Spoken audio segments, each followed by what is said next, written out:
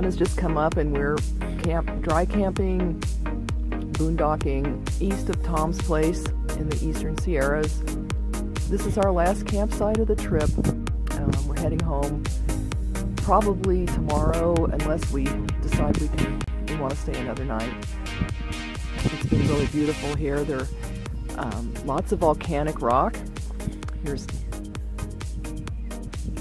and some evidence of Indian settlement. Here's the dirt road. We brought the trailer up that branched off from the main road. It's not too bad. And we're kind of here at a three-way junction. Here's one road, here's another one. And we thought, oh, this will be pretty remote, you know, but actually we've had a couple people come driving by. It's been okay, but it's just the feeling is more of a, this is not a totally private space right here.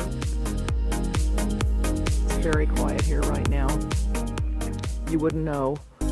Last night it was so windy, just whistling through the various cracks in the A-liner. This morning we woke up and it was 31 inside, which, you know, we've had 27 on this trip, so it was, I guess, relatively warm. But we immediately had to, you know, crank up the cook stove, and this will be our third night at this site tonight. We had been planning on going back to the very scenic site, which was east of June Lake, but we had to choose a different place because of a huge controlled burn that was going on over there, blowing the smoke to the east. Would have been all over the area where we wanted to camp. I'm not sure if I remember to mention exactly how we're keeping Little Biscuit here warm at night when it gets down to 27. We've got this old bedspread and his bed and everything, but we've also got this little electric dog heater pad that he's sleeping on, and we also bought him this little outfit here. It's kind of a winter slick at exterior, and then it's fuzzy on the inside, and we just put it on him without doing the underside, and it seems to trap the heat in and keep him pretty warm. There were some nights when it was so he was so hot in the middle of the night we'd hear him panting away, and we'd have to come out and give him a little water. How do you take a shower when you can't use your hot water heater or your main water tanks? Here's some tips. We used a 3-gallon stock pot from Walmart. Not very expensive. You overheat the water just a little bit because it's going to cool off while you're taking the shower. Get one of these battery-operated shower pump thingies, or get a 12-volt version. You stick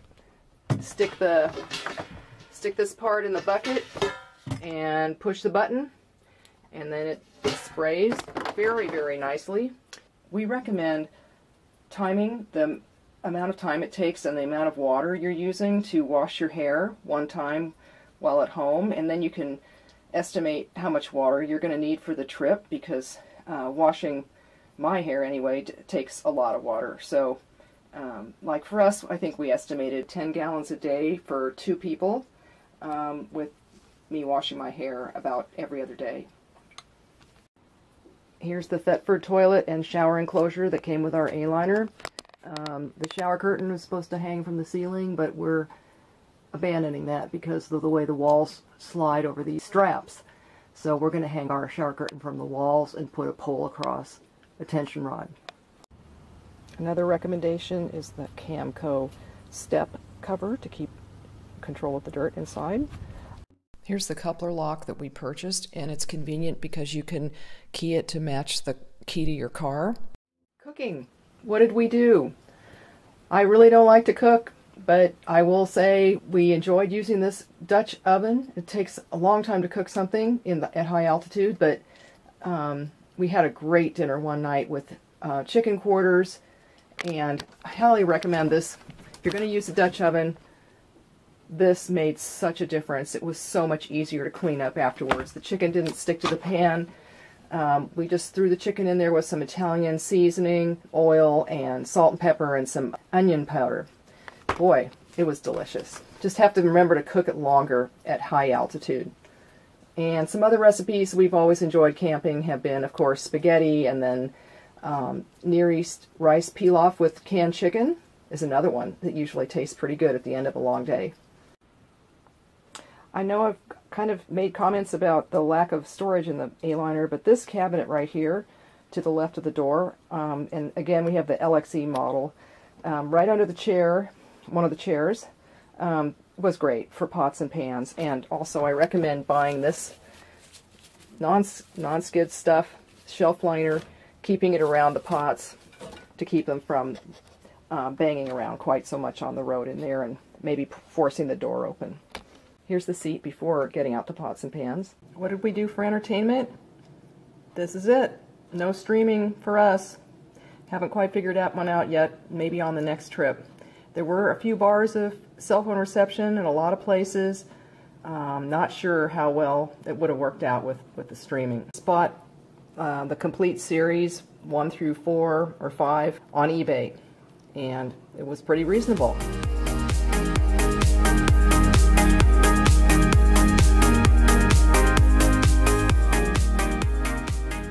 So what are some of the things we really like about the A-liner in this trip context? And what are some of the things we'd really like to fix for the next trip? Because this is our very first time with any kind of a trailer and any kind of off-road camping and any kind of off-road driving. So we really love the A-liner for the, like I mentioned, the king-size bed that we created is so comfortable. I can't believe how comfortable the foam cushions are for us. They're firm. They're not memory foam, but we've been warm. There's just a plywood base underneath, and I don't know, it's been the warmest and most comfortable we've ever been. And you know, we've done a lot of car camping and tent camping in the past, so we love that. We love the fact that it's not too hard to take it out on these dirt roads.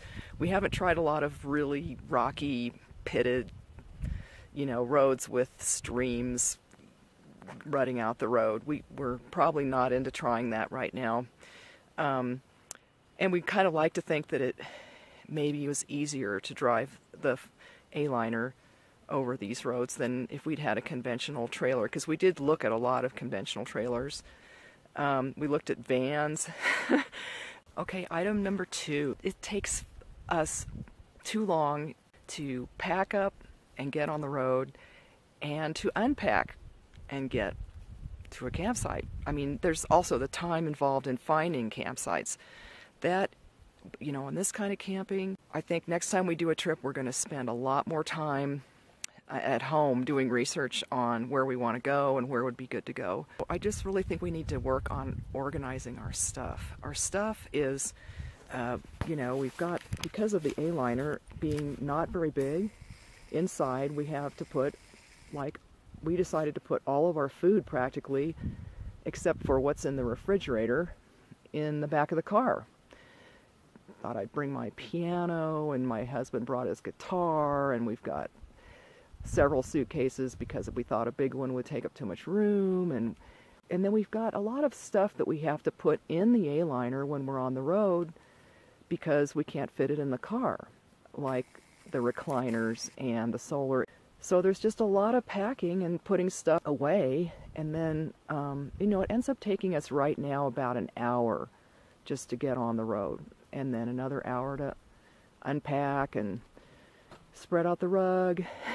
So that's something I think we're going to really be thinking outside the box. One thing that would have saved us a lot of time and energy and anguish on the trip would be if we had not brought our small dog, Biscuit. He's a 15-year-old pug dog and has trouble regulating his temperature like all pug dogs do. He's totally deaf. We can't leave him outside at any time. He would be coyote food. It had just always been one of my goals to bring the dog on the camping trip, but and we saved a lot of money in dog boarding over a 2-week trip. But I think it was a source of big anxiety when we'd go on a hike. We just weren't sure if someone was going to try to break into the trailer and do something to him. in the future we're going to have to think long and hard about whether to bring Biscuit on our trips. They've said that the controller for the solar panel needs to be near the battery. As you can see in our setup here, we've got a long cable, which is great. We can place the solar panel anywhere we want, but the controller happens to be on the back of the suitcase. That's the way it came. So we need to figure out a new setup for the controller, and also we'd like to put another solar panel on top of that front dormer. Another thing we need to figure out for the next trip is some kind of a outdoor reading working area. It's fine lying on the bed working in some ways, but ergonomically it's really not the greatest for your back. Actually, ironically, the recliners that we ended up buying have turned out to be very comfortable. Here, I've got one set up.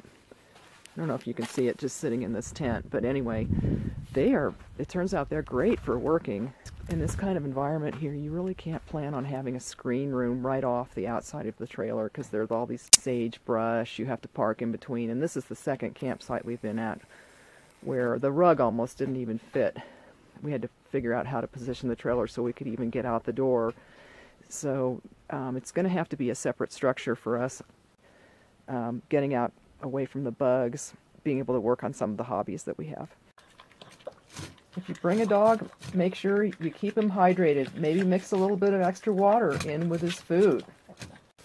Another big issue that we need to remember next time and take more seriously is chapped hands. Once you get big cuts on the tips of your fingers, like I did, you don't want to pick anything up, and you can't do much with your hands, and then it also hurts when you're trying to sleep. It's amazing how much it hurts.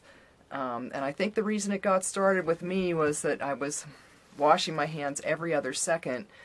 Every time I got some dust on them, which was all the time. It's very dusty out here. Using some Neosporin and some Band-Aids on the cuts and locking that down all night with, letting it heal. It finally got better. And luckily it didn't happen to my husband, so he could still lift things and take care of all the things that needed to be done around here.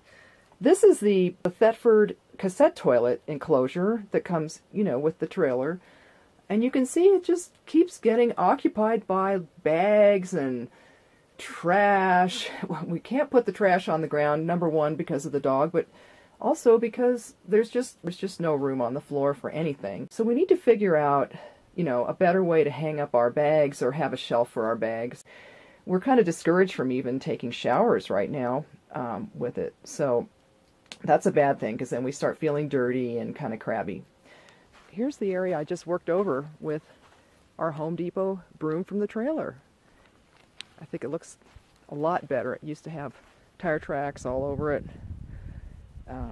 Even before we got here, someone had driven over here, so it looks a lot better. Obviously, there have been people here in the past, a long time ago. This has been actually one of the cleanest campsites or out in the middle of nowhere that we've run into. Another item that we'd like to improve upon, but we're not sure how to do it quite yet, is how to do the dishes. This is basically our method for doing the dishes. We don't want any food material going down the drain here to attract bears or other animals, and we try to wipe all the food out of the pots, and after we've moistened them, we wipe it out, throw the paper towels in this trash bag down here, and it just takes a long time. It's very laborious. There is some soapy water. Then we go and use the soapy water to clean whatever else is left in the pot out, and we end up dumping that in a deep hole somewhere around the campsite and covering it up. But kind of wish we had a little bit better method for doing the cooking and cleaning up after dinner.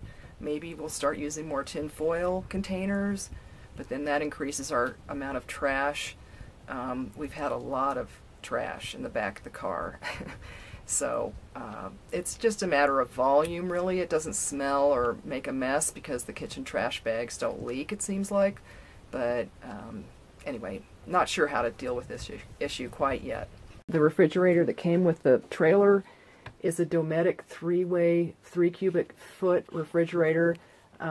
Here we are at 7,400 feet elevation, and everywhere we've been so far on this trip in the Eastern Sierras, above 5,000 feet, it seems to have been working, with the exception of the first campground where it was really wheezing. It couldn't seem to, there was a loud fan noise, it couldn't seem to cool things off very well.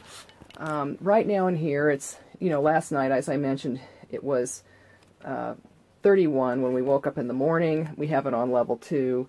It seems to still be functioning. I don't know, there were reports online that the propane wouldn't work at high elevation. I don't know, it seems to be working for us right now. The inside temperature is, you know, below the critical range, like, you know, it's below 40. We also have one of these little fans that we purchased to help with the cooling inside. It seems to be, I'm not sure if it works or not because we've never tried it without it, but it's been going the whole trip. We've been gone for 2 weeks. It hasn't run out of battery power yet. So, you know, this has been pretty good. I'd say it's, we also have a reserve cooler in the car. The only thing that's broken on this already is the door latch. So you can just pull it open, but it hasn't been an issue on the road when we're in transit because we put a whole bunch of stuff here, you know, like recliners and stuff that keeps the door shut.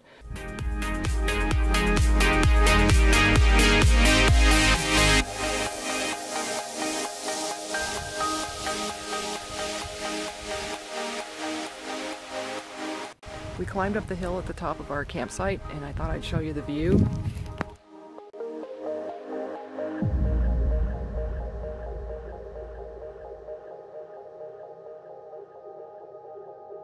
Trailer down there.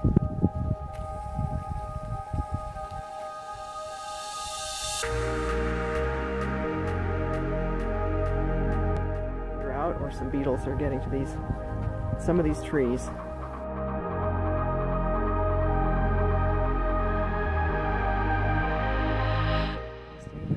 On this ridge, there's this beautiful gray granite, randomly tossed boulders.